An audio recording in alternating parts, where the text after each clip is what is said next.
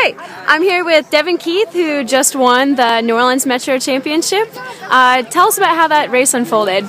Well, honestly, the team was pretty much preparing for this. This was definitely the hardest race that we'll probably race in this state. I came in virtually knowing that I think I was going to do well and that I was going to get first and help the team out with our points, you know. So, yeah, I mean, we did what we had to do. We won. And, it's good. What's the team mindset been ever since that race at St. Thomas where St. Paul's upset you guys? Well, definitely wasn't pretty at practice, I can tell you that much. We've been doing some really fast workouts lately. Maybe not as much volume as we usually do. Okay. They've definitely been killing us lately. So. Can you give us any details? What kind of workouts you've been doing? This one workout that we did really killed me, but a 2K sandwich. You had 2,000, a 200, a 200, and a 2,000 all out. Wow. So that's the toughest thing you've done?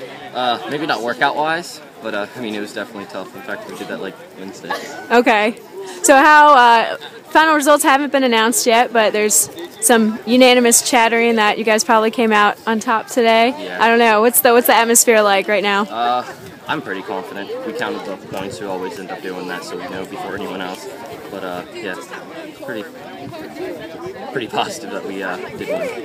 Don't rest my laurels on that, but right. I think and what was your final time today? 15:03. Wasn't too good, but okay. How does that compare to what you've raced on here before? I've never raced this course before. Oh, so what'd you think? It's all right. I feel like the people might have been intoxicated when they made this course. It is.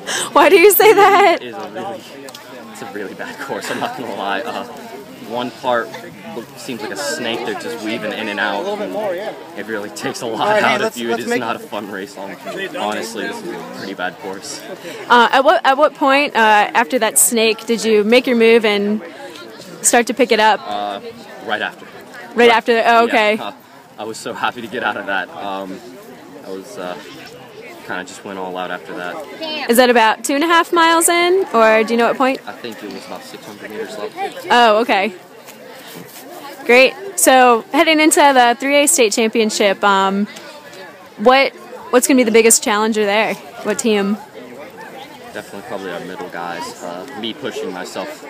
I don't really expect anyone to be near me or around me. Yeah. So if I really do want to go for another PR this year, it's definitely going to probably be my one last chances I can actually do it. So it'll be difficult running by myself, but I mean, I've had no problem in the past running by myself, so I'm just going to stay positive and work through it. So with the quality of this field, would you say that this win and barring how your team does would be more important and meaningful than maybe a state championship win? This is the hardest race that we had. St. Paul's, if we do beat St. Paul's, we're officially #1 in the state. So, I mean, they are, not only are they the hardest, but they have the best runner there at Costin, obviously. So, I mean, definitely if we win this, we'll probably use this more as what we could, kind of like what we can hang our hat upon, but not really rest our laurels on. But I mean, if we beat them this race, I mean, we're #1. So.